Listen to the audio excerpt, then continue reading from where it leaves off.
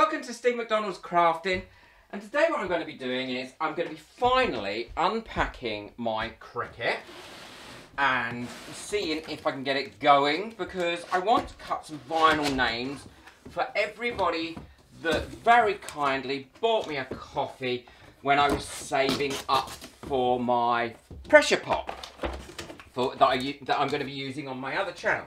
So this Cricut is quite a nice size, and apparently it's very, very useful.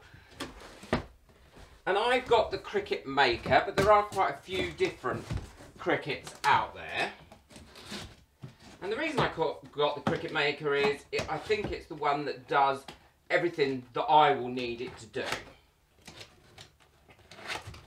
But I've been waiting for quite a while before I unpack it and use it, for several reasons, really. Firstly, because actually I just haven't had the time. It does look nice, doesn't it?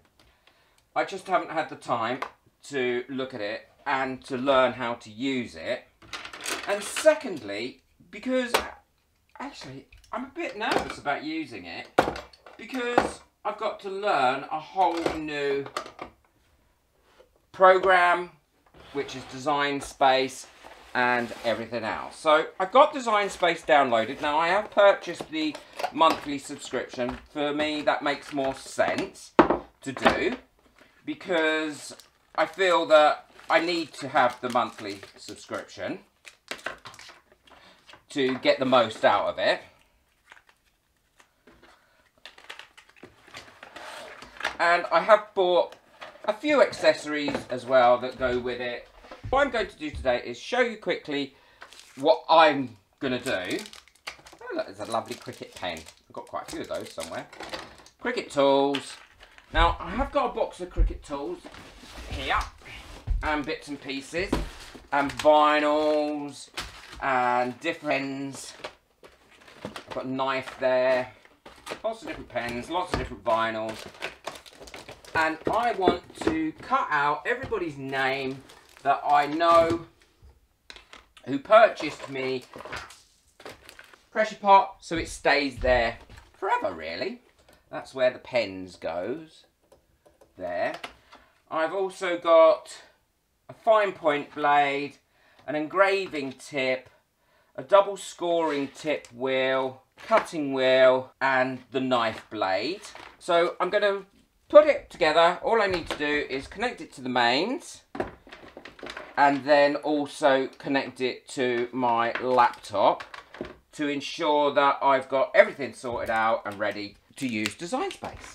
I've not used it before, so I don't know how difficult that's going to be. So I've loaded up Design Space, and as you can see it says welcome Steve, a new project. So now all I need to do is work out what I have to do. So I'm assuming I just click new project, and now that's come up like that. Now I have no idea what I need to do. So the first thing I'm going to add is thank you. Oh, what? You see, I must have pushed something that I didn't want to do. So thank you for buying me. Oh, I've spelled buying wrong. Buying me coffees.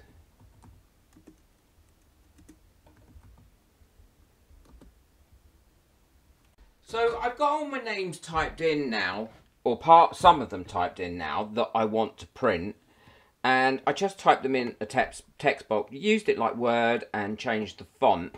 I've kind of put them all in some sort of order to try and keep them attached to each other, and now apparently I have to weld them.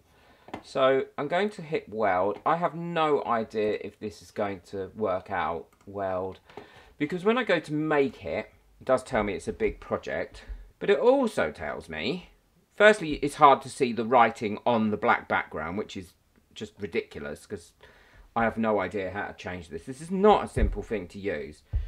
I'm sure all the people out there are saying, oh, of course it is, it's so simple. And I'm not sure if it's coming out the right way or not, to be honest. But the names are there. Now, basic material, I'm using vinyl.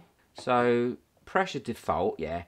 No tool required in clamp A, that's fine. Load fine blade in clamp B. So I'm not sure what blade I've got in there. Well, that's the fine blade. So it's telling me to load my mat, which I've done, and I'm putting this on a bit of fast forward, and I've pushed the start button. And to be honest, I'm fascinated by it. I keep looking at it. I look like a chicken. And like chicken pecking at the corn there, but I really am fascinated by it. But what I am surprised about is initially how quick and neat it is cutting this. Although I do realise that I chose a font that was perhaps a bit too complex, as you can see, and also I printed it out in size 20 to start with, and this just is never going to work. But there we go, I didn't know that at this time, and it's another one of those frustrating things that I learned. But I am a kinesthetic learner, definitely, and I learn by doing. So I did read that you need to burnish this or brush out, rub hard on it. What I didn't realise was, while I was doing this, I was doing it so hard, I was pulling half the letters out. So all these white spaces are where letters should be, and actually it was never going to work. But I've not made that decision yet. I think I'm coming to the realisation now, and there were a few bad words said.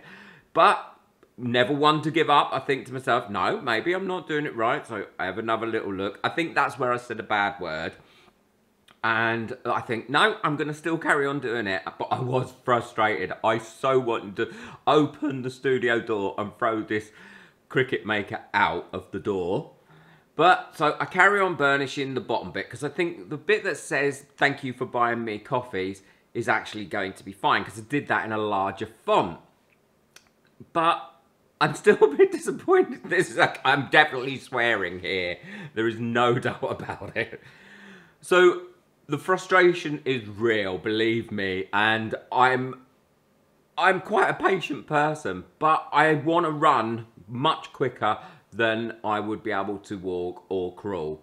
So I take it off the mat here, and I decide, yeah, the only bit that I'm going to be able to keep is that bottom bit. So I get my wonderful Cricut scissors, and they are very, very sharp. They're really nice scissors to use. They feel great in the hand. And I'm not sponsored by Cricut in any way. I don't think they'd ever sponsor me, how bad I am at using this. So I cut it off, and I think to myself, yeah, I'm going to weed this out, and I'm going to use this thank you for buying me a coffee on my pressure pot. So what I do is I give it a quick burnish onto the mat, and apparently I've heard, and I've seen on quite a few videos as well, I think it's Maker's gonna make, where you should weed on the mat. So that is what I'm doing, I'm weeding on the mat. And then I noticed that there's parts of this vinyl that haven't got anything printed out on them, so I'm not wasting that because I'm very frugal, never one to waste any vinyl or anything, and I think I can use that again. But that bit I put there thinking, yeah, I might use that, and then I think, nah, that's going in the bin. Yeah, it's dry, I can't look at it anymore. It's got to go in the bin.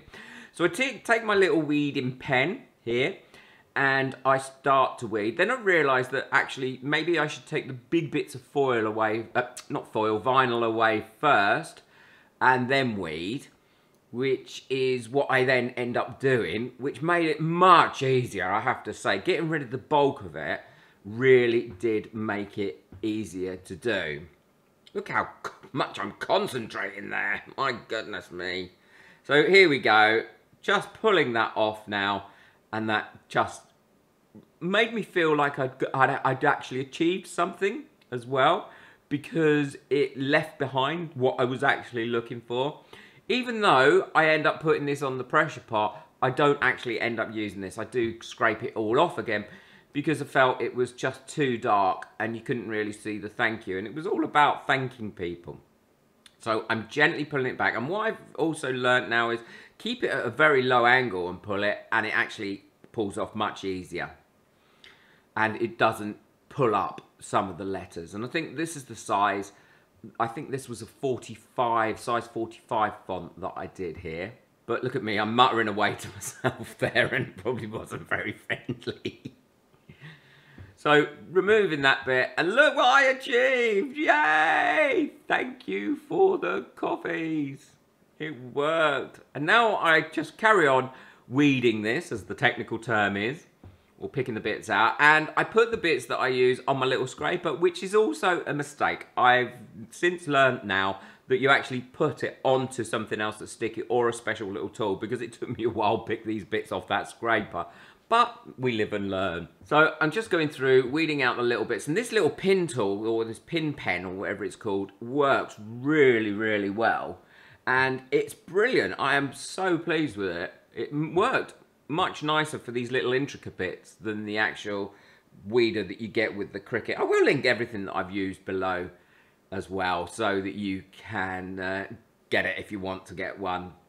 If you ever think that you're going to get one after watching me with this, then I'll be surprised.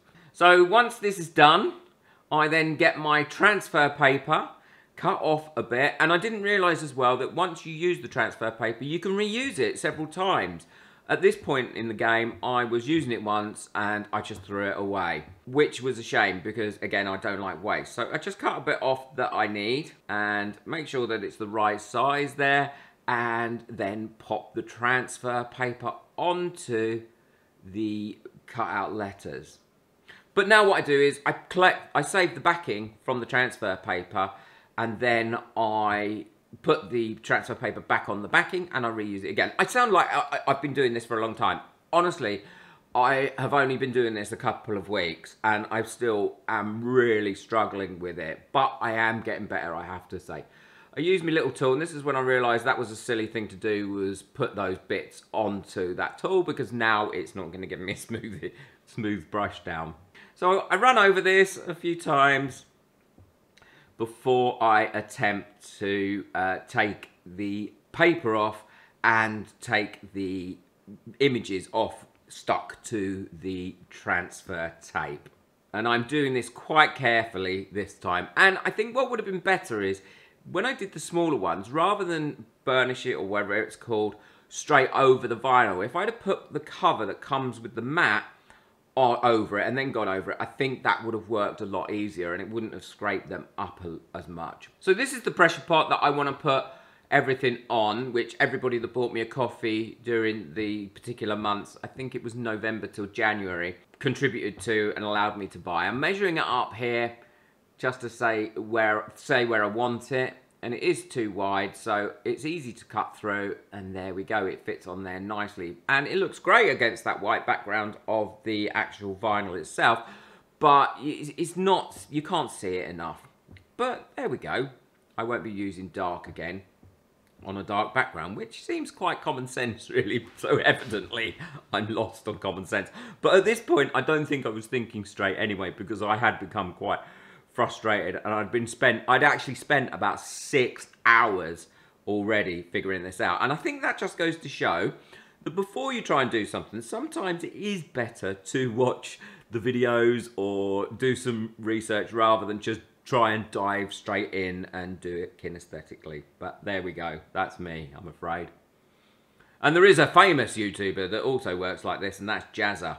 And if you haven't seen Jazz's channel, which I'm sure everyone must have done because he's got over 5 million subscribers, he talks about that type of approach to learning as well. So I gently pull that off, pop this onto the pressure pot, and it isn't really sticky, this transfer tape. I was surprised, considering how it isn't sticky, how well it worked on this transfer to the pressure pot. I then rub over it, and then I slowly, which the lighting isn't brilliant here, slowly pull it off, and it does leave behind a great image that I wanted. And I didn't have to mirror it or anything like that. Apparently that is just for the, well, not just for, but that you do that when you want to use iron-on and things like that. So I pull this off slowly, and you will see that it starts to reveal. I think I'm encouraging it here, as you can see me muttering to it. I'm probably saying, please don't come off, please don't come off, please don't come off. It was more difficult to get off than I thought it would have been, and also when I did take it off,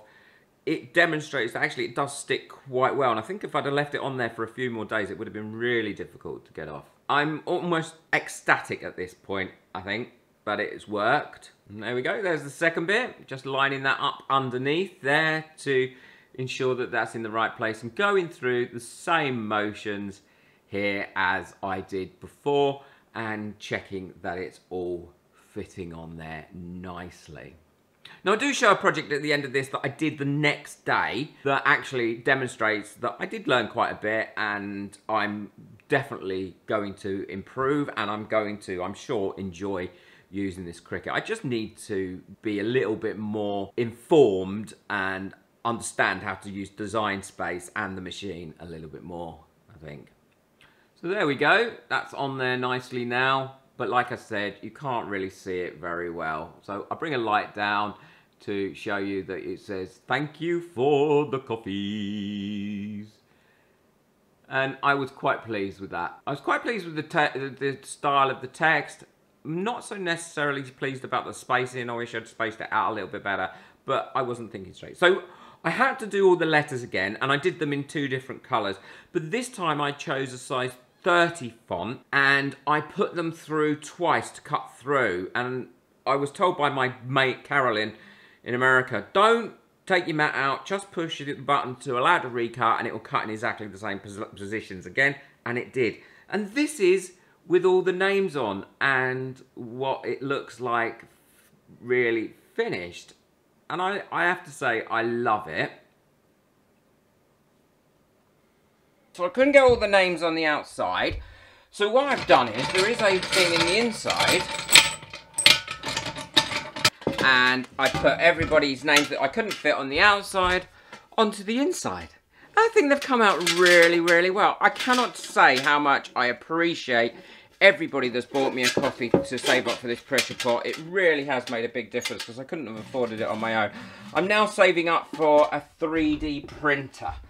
So that's what all my buy me a coffees are going towards at the moment, and I'm about halfway there.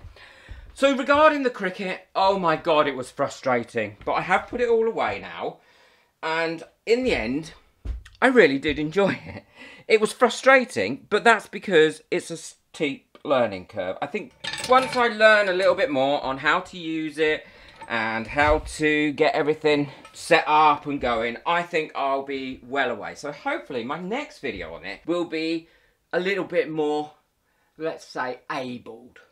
I'll be a little bit more able on it. And maybe I can produce something that's really beautiful. So this is the project that I did virtually about an hour later. I learned how to use the print and cut and did my logo. And I just used a laser printer with the sticker paper that comes that you can print on, and it turns into a sticker. And I had to do this on 4 different mats, and I measured it all up. This is about 12-15 inches in diameter, and I love how it's come out. Let me know what you think in the comments below. I look forward to hearing from you. I hope you've enjoyed your craft, and I hope you enjoyed my little escapades with using my Cricut. I am 100% sure I will get better, and I will upload some videos of me doing some useful stuff on it as well.